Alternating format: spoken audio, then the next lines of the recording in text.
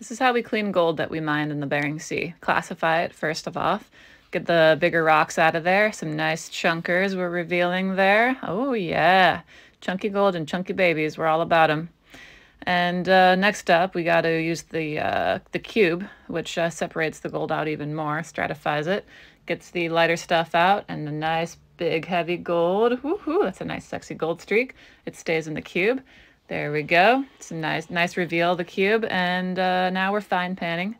Just getting the lighter material out and concentrating the heavy gold. This is like the final stages, just the nice solid gold, clean gold stuff. That's the bastard gold, super hard to clean, lots of magnetite, black sands. And there you go. That's our hefty gold product, but it's wet, so we got to dry it out. And we're going to cook it outside, lots of mercury. Dan likes to inhale it.